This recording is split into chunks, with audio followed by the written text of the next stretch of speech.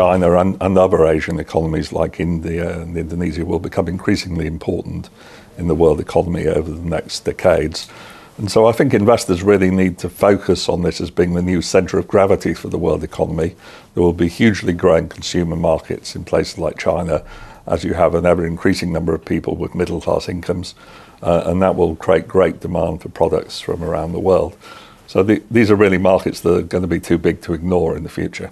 Well, it's certainly true that it's been difficult to do global trade deals recently. The Doha round of the WTO trade negotiations hasn't really got anywhere for a last decade or so. And so I think increasingly there will have to be a focus on regional initiatives to boost world trade, which has been relatively slow over the last 7 or 8 years.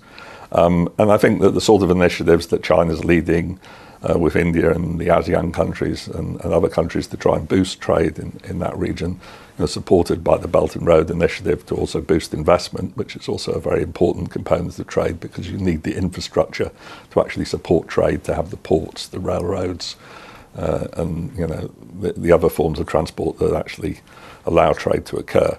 So I think those kind of initiatives at the regional level may be more productive in trying to do an overall global deal, which has proved pretty difficult in recent years. Well, the US has pulled out of TPP, but that doesn't mean that TPP can't go ahead without the US. And I think there could be clear benefits in it going ahead anyway.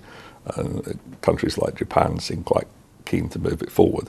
So I don't see why TPP can't continue. But at the same time, there are a number of other regional trade developments being put forward, including the ones led by China to link up China and India and the ASEAN economies, of which Vietnam is one. In the future, I think the US is not anti-trade, as shown by a recent US-China trade deal just recently on financial services and some agricultural products. So I think the US could do a bilateral deal with ASEAN in the future.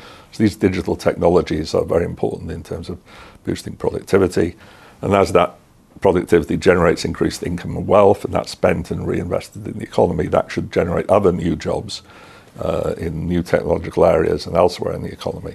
So potentially it doesn't necessarily mean that there's a net loss of jobs, but it does mean considerable disruption in the labour market.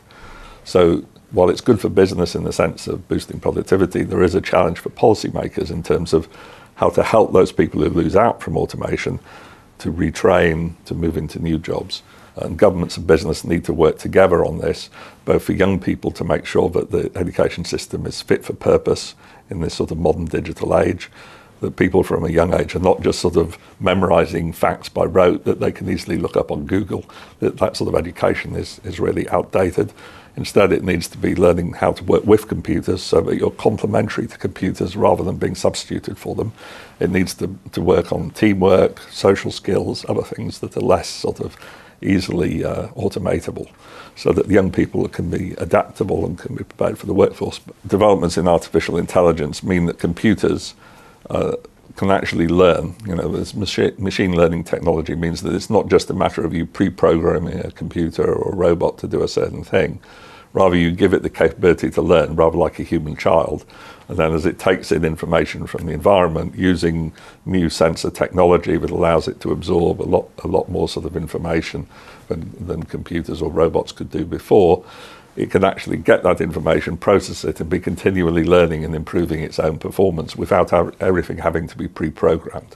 And so when you combine this sort of machine learning techniques with the new sensor technology, and helped also by things like GPS and other sort of existing sort of things, so that machines can talk to each other and they can know where they are in the world using GPS, then you get much more powerful and adaptable potential computing, robotic type power. You get things like driverless vehicles that don't need human operators.